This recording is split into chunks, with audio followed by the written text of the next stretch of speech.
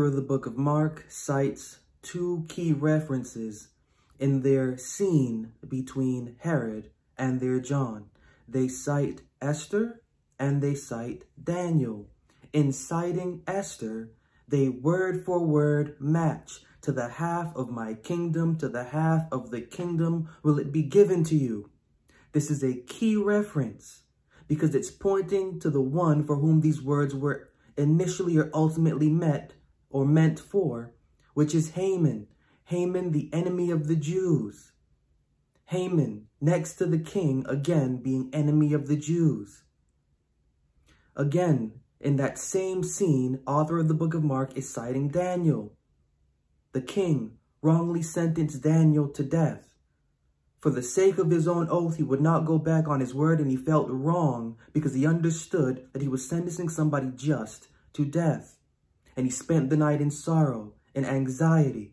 This same scene, this same sentiment between a king and one next to them is the one that the author of the book of Mark places into their narrative because they want, hearing these things, their reader to connect, or should I say the audience for whom this is meant, to connect their John to one next to and beloved of a royal throne.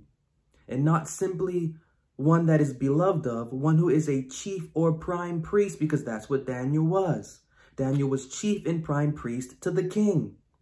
Their John, author of the book of Mark, using these references, they want their reader to know that their John is a royal character connected to a royal throne who is also a chief or prime priest of that throne.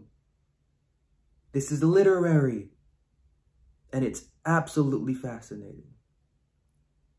They're doing this for a reason. And to emphasize that, they go back to their clothing. The man is dressed in camel's hair. This isn't what we would assume to be hairy. This is fabric. And in the Bible, man is dressed in camel's hair. This John is dressed in camel's hair. Camels are associated to wealth. This is a John that is not the traditional scope as we're used to thinking and believing. That's not the idea. This John is actually dressed very well. He is deeply connected to the state and deeply connected to the deep state, both politically and religiously, as we will see in this episode. And we want to focus on what this mission was for this John. At this time, we want to focus on what this mission was for this John. Now, looking at 1 and 6, Mark 1 and verse 6. Mark 1 and verse 6. John was clothed with camel's hair and with a girdle of a skin about his loins, and he did eat locusts and wild honey. We looked at the camel's hair. We get the backdrop of this character. Due to the references the author of the book of Mark uses, we do not need to question the backdrop. Author lets us know the background without telling us the background. The mission was, this John's mission was, it wasn't preaching, although that's part of it. The initial mission is to eat locusts and wild honey. This John ate locusts and wild honey. Now, is this literal? If the scene between Herod and John is filled with references from the past, letting us know that that scene, although there and although constructed in the book of Mark by the author writing it, taking references from the past, this should allow us to know that what we are reading is not actual fact of matter. Did it happen in that sort of way? Maybe. The references let us know, the references take us back to let us know that they are not writing something in actuality. They are writing something figuratively with a source of fact in it, but it is figurative. What we are reading, forget that this is 50 some odd years off the fact of when this document is printed and released. What we are reading is actually not literal. This is a stream of thought put together by streams of thought held together by the fabric of many manuscripts. And what is here being written is not literal. There is a point to everything that is here, as we're seeing and as we saw from them placing into their scene of Herod and John references from the past. Everything has a connotation. Everything has a connotation that leads to a concrete and sure understanding. John did not literally eat locusts. John did not literally eat locusts and wild honey. We can know this from how the author of the book of Mark describes the backdrop of this character, placing them into the category of Daniel and Haman. Them referencing those scenes allows us to understand the type of person we're dealing with, and the type of person we're dealing with that is also dressed well. Camel's hair is well. That's luxury. This isn't somebody wild and untamed or such, as we would imagine. Somebody dressed like that and in that sort of fashion, they will not be literally eating locust and wild honey. But what in the Bible did eat locust and wild honey? What did? Because the same thing that happened within the scriptures of the eating of the locusts, that's what this John is reproducing. We will see. So what in the Bible ate locusts? What does it mean to eat locusts? Looking in the book of Exodus chapter 10, 18, and 19. Exodus 10, 18, and 19. He went out from Pharaoh and entreated the Lord. And the Lord turned a mighty strong west wind, which took away the locusts and cast them into the Red Sea. There remained not one locust in all the coast of Egypt. Locusts were not literally eaten. Locusts were taken away in this same sense. The locusts of the land are what John is sent to devour. Now, what do locusts do? Exodus 10, 14, and 15. Exodus 10, 14, and 15. The locusts went up over all the land of Egypt, rested in all the coast of Egypt. Very grievous were they. Before them there were no such locusts as they, neither after them shall be such. For they covered the face of the whole earth so that the land was darkened. They did eat every herb of the land and all the fruit of the trees which the hail had left, and there remained not any green thing in the trees. For in the herbs of the field, through all the land of Egypt. The locusts in the book of Mark are a figurative representation of something. This isn't literal. It's not literal. Locusts in the book of Mark, they are representing a land darkening agent. They are representing a plague, not plague as in sickness, a plague as in land darkening agent, a plague as in land darkening pestilence. It is this John's mission to devour or eat or consume the land darkening plague, the land darkening pestilence. That's what these locusts represent, and that's what this John's mission is. This John's mission is to consume the locusts that are plaguing the land. So question, what are these locusts?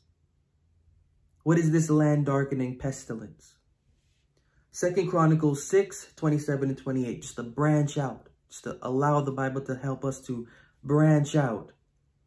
2 Chronicles 6, 27 and 28, Then hear thou from heaven and forgive the sin of thy servants and of thy people Israel, when thou hast taught them the good way, wherein they should walk, and send rain upon thy land, which thou hast given unto thy people for an inheritance. If there be dearth in the land, if there be pestilence, if there be blasting, or mildew, or locusts, or caterpillars, if their enemies besiege them in the cities of their land, whatsoever sore or whatsoever sickness there be, and then it continues. The idea here in this verse is to show that the locusts are connected to, along with everything else there, blasting, pestilence, mildew, caterpillars. And all of these things put together, the author writing the Chronicles lets us to know that these represent the enemies of Israel. When we're seeing locusts, they represent the enemy of Israel. Locusts are also caterpillars. Locusts, maybe not naturally, figuratively, philosophically, they represent the same thing. So if we can understand what these locusts are, to now understand what these caterpillars are, we can have a better understanding of what was this John's diet. We are to have, as is said and believed when it comes to life and religion, faith. But when it comes to exercising faith, a very crucial aspect of having and exercising faith isn't mentioned. In order to have faith in anything, we need to know what we would have faith in. This book looks into how the Bible defines the process of justification. We are supposed to know what we believe. Personal knowledge will bring life to our experience with the Bible. Get justification to know how to safely take care of your faith.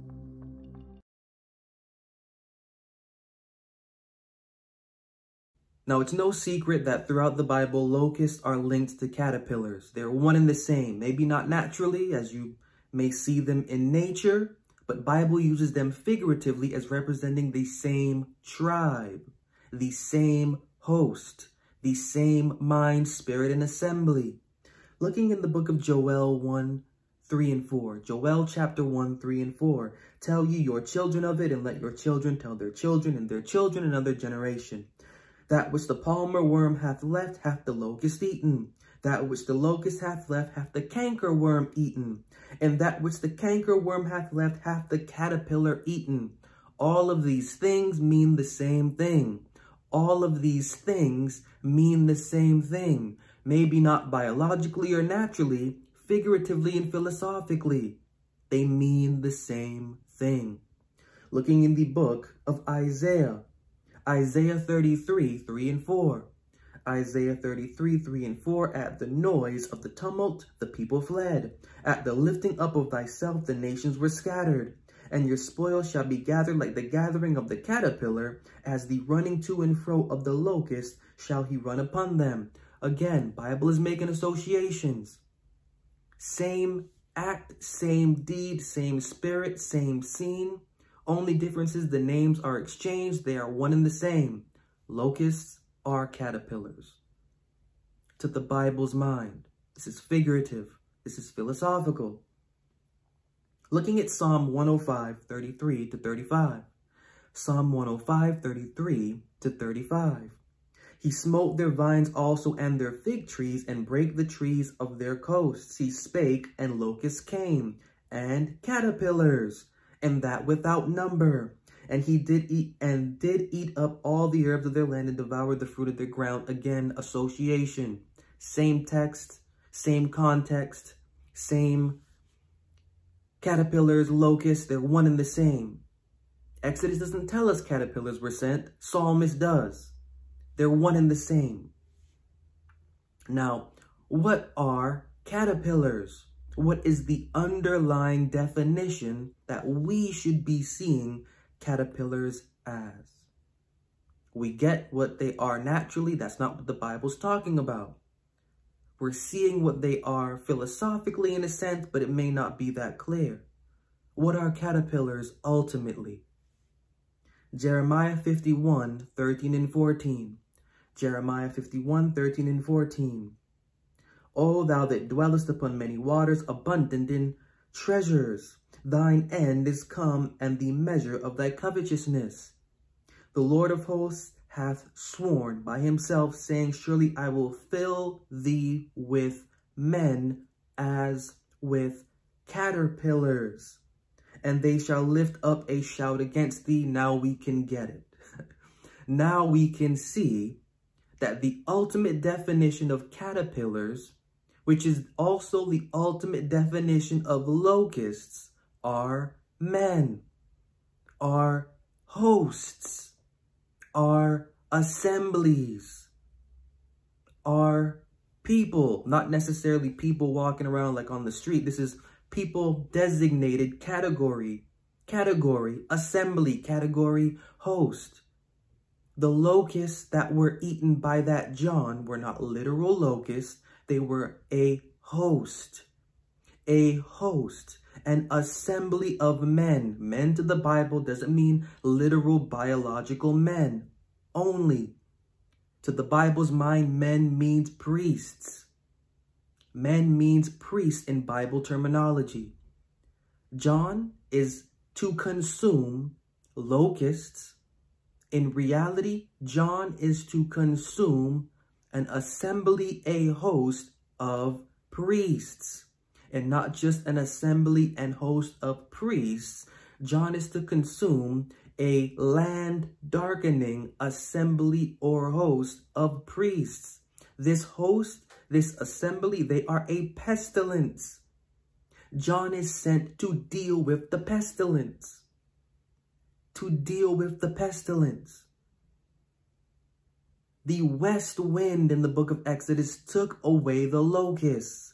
So we can know that the way that these locusts in the book of Mark are eaten and are consumed, that they are by a west wind. But what is a west wind? Not by his literal mouth is this John devouring or eating locusts.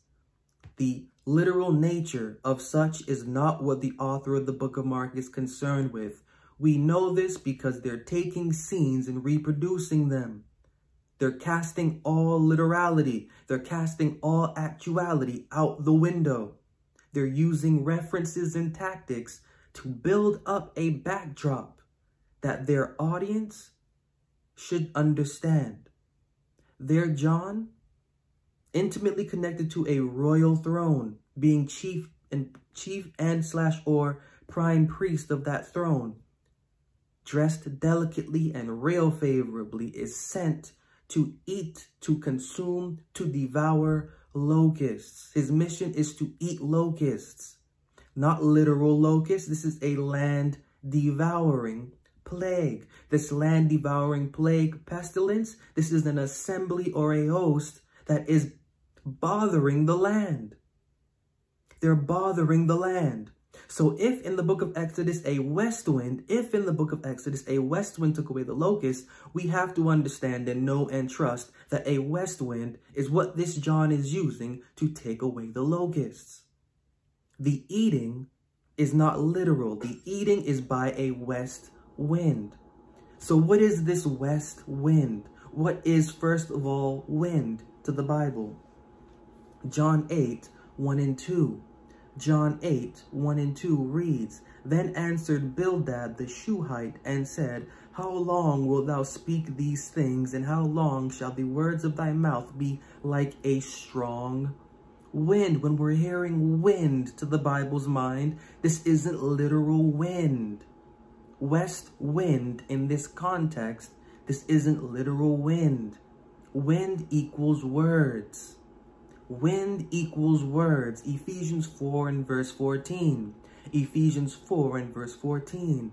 That we henceforth be no more children, tossed to and fro, and carried about with every wind of doctrine, by the sleight of men and cunning craftiness, whereby they lie in wait to deceive.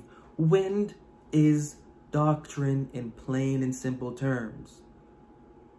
Wind is doctrine in plain and simple terms. The locusts are taken away by a west wind.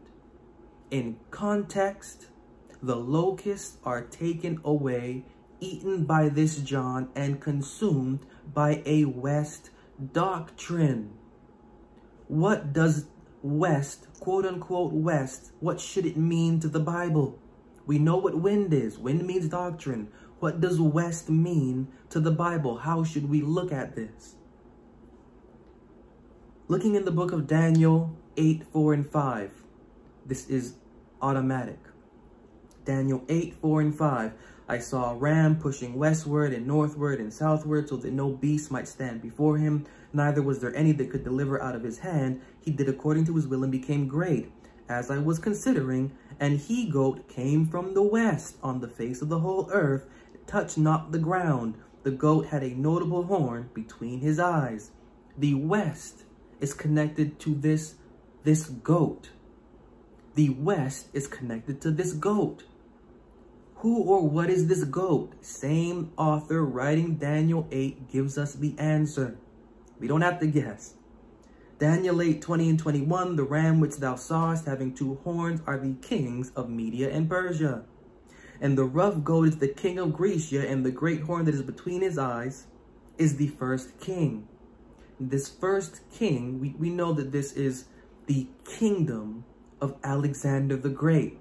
That first horn, that first notable horn, is Alexander the Great. Eventually, that first notable horn will be broken and 4 will come up. The west wind is a West doctrine or a Western doctrine crafted from out of the center, out of the Grecian kingdom. The west wind is a Grecian wind. The west wind is a Grecian doctrine. A Grecian doctrine arising up from out of the center of its first king. There is no better answer. There is no better doctrine from the West that will arise, that will be as universal and as powerful and as great. From out of the center of that first king, and the center of that first king is Alexandria. There is no greater west wind, there is no greater Grecian doctrine rising up from out of the center of this first king, from out of the center of Alexandria, than Serapis Christos. A Fallen Record, The Christian Transgression, is a book bringing history and the Bible together. We all want to know how the Christian religion began. But does the Bible show error occurring in the early church? This book looks at the origin of the Christian movement, and in a way where philosophical context is shown from the Bible. Learn Christian history from the narrative given by the Bible, and learn how the Bible shows the Christian religion taking another path. In A Fallen Record, The Christian Transgression.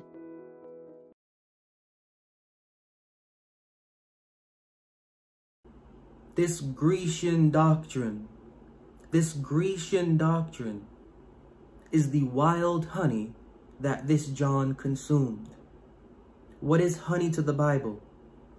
Psalm 119, only because I've gone through and given plenty of illustrations of what honey is and have done episodes and lectures on them.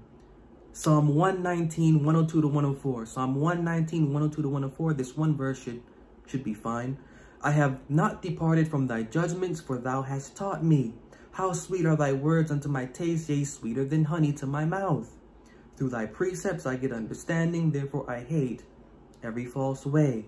A Western doctrine is what John preached, or a Western Grecian precept is what John preached. John preached a Western Grecian precept from out of the core of the West, which West is connected to that he-goat, which he-goat is the kingdom of Alexander the Great. From out of the kingdom of the West, a wind should arise. This wind that should arise, its heart is at the heart of that first king in Alexandria. Which heart is Serapis Christos? Serapis Christos. We have to remember that at the time that the book of Mark is written, Serapis Christos is Christ. At the time when we imagine a Jesus to be living, Serapis Christos is Christ and has been for the last 300 years. I'm not speaking of in 2024. My context is in the time in which we imagine a Jesus to be living. Serapis Christos, born in Egypt, heart of Alexandria, where his temple and religion is Christ. A west wind is used to take away locusts. The west wind, the wind being doctrine, the west being Grecian, the kingdom of Grecia. A specific Grecian doctrine is used by this John to take away a land darkening host and assembly. That's the point of all of that written there. We can't get caught up in what is written as if it's literal, because it's not. This is not a literal document. We are reading, first of all, historical fiction, ultimately fiction, fiction religious, religious with an agenda, both politically and theologically. We have to remember that. When we are reading these things, when we are going through, and specifically the book of Mark, which is the core basis for the rest of the Matthews and the Johns out there, we have to remember that there is a figurative tone, both over and under, that the author is using. Literal locusts are not the focus of this John. A land-devouring assembly is what this John, hired by the throne that he is deeply connected to, is to preach, to take away. Through the preaching of the west wind, this John is to take away the assembly plaguing the land. And this John, highlighting that one is mightier than him, and that one must put their hope in one, mightier than him. He's putting out a belief there, and while doing so through the west wind, mixing the two, the belief in the hope of that one, he's mixing the belief in the hope of that one with the western wind, with Serapis Christos. And he's putting forth a preaching, combining the two. He's doing this John is doing this to combat, to go against, to counterattack the prevailing plague of an assembly whose belief is destroying to that John's throne and to that John's community the land of the Jews. He is hired to take away this assembly by a west wind. Only the west wind eats locusts, that's the point. Only the west wind devours locusts. This isn't a literal devouring that this John is doing. He's doing so through a doctrine of the Western world. How can we know this? Acts 18, 24 and 25, Acts 18, 24 and 25, and a certain Jew named Apollos, born at Alexandria, an eloquent man and mighty in the scriptures, came to Ephesus. This man was instructed in the way of the Lord, and being fervent in the Spirit, he spake and taught diligently the things of the Lord, knowing only the baptism of John. Why is it that only the baptism of John was known in Alexandria? Nothing else. Nothing else. The baptism of John was famous in Alexandria. There is an underlying connection here that the authors writing these things are keeping out from their audience, but that they know.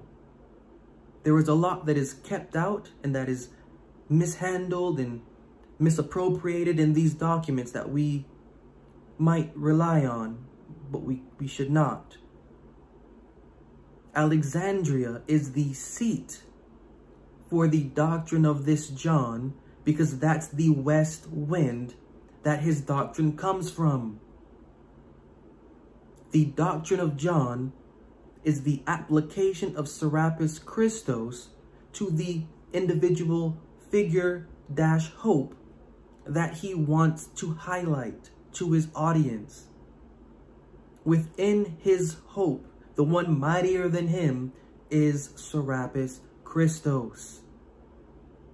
This John is using a preaching, combining the west wind along with the Jewish scriptures, the scriptures of that time, to create a doctrine to take away the locusts plaguing the land. This is the author of the book of Mark. By doing so, and by writing in the way that they do, they're letting us know that they're writing about a period that is not what we assume. They are writing about a period that is not what we assume. If John is taking this, and the author of the book of Mark is writing in the way that they are writing, to combat a pestilence, there already exists, and we can be sure, and we will see, an assembly, a host plaguing the land with a doctrine similar, which the John there uses and then embellishes to a dying and rising individual. Not to the extent of where this John will take it, but it's plaguing the land.